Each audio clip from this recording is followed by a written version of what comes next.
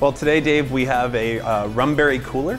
Okay, that's going to feature COCKSPUR Island Cane Molasses distilled rum. It's absolutely fantastic. From Barbados, the COCKSPUR rum, and you know, as I say, everything from Barbados is Bayesian, if you will. So it's a great, like you said, cane sugar rum, high-end rum, very premium product right here. And what do? You want to show us how you make the cocktails?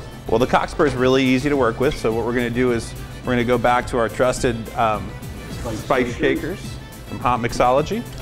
Fill it with a little bit of ice. We're going to grab a few fresh berries. Today we have some raspberries, blueberries, add a splash of lime juice, a little bit of vanilla simple syrup, and a nice dose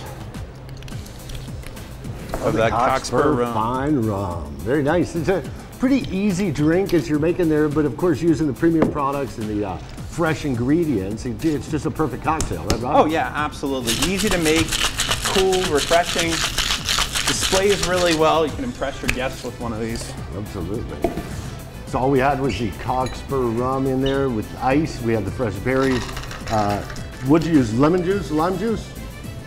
That's a little bit of lemon juice, lime juice. Lime juice, a little bit of simple syrup in there, shook it up, and you're garnishing it with fresh berries right here. Again, what's the name of this, Rob?